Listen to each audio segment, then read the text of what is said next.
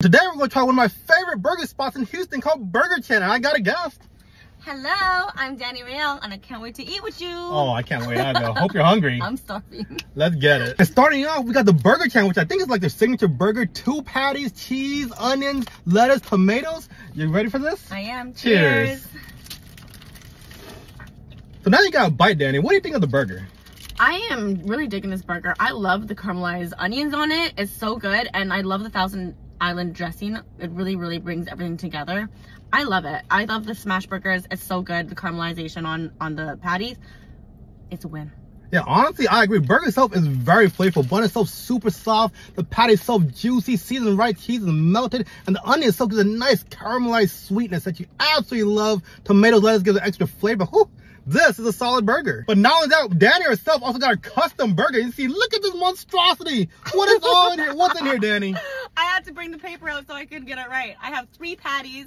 I have bacon. I have a fried egg. I have lettuce, tomatoes, raw onions, pickles, mayo, mustard, ketchup. I got Thousand Island dressing and ranch on the side on a brioche bun. You can eat all that? I sure can. This is what it looks like. This is 3 patties right up in here and a fried egg.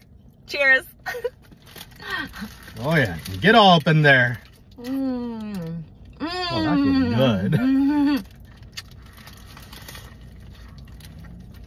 God damn, she can eat. Honestly, that's a big burger, but what do you think of it? I think I went a little bit crazy, but that was the whole point. I have the 3 patties. The brioche bun is a little bit toasted over my likings, but that's all right because everything else makes up for it. I have the crunchy onions that are so good, the fried egg, the bacon, the onions that are caramelized, and the 3 patties on top of each other with cheese in between them. It keeps it moist, and I have all the fresh ingredients on the bottom with the lettuce and onions and tomatoes. I think it's a win for me. It's a little bit much, but I'm extra. It's okay. Oh my God. Oh my God. I'm so sorry. It's okay. Yeah. I'll get a detail later. Yeah. I can pay for that. Before we forget, we also got the cheese curd. And as you know, Danny's from Canada, so she should be an expert at this. I love Grab her it. some cheese curd. Yeah. How do they look? They look good. They're all different. Yeah, they are. Some big, some small. They're unique. You want some marinara? Sure do.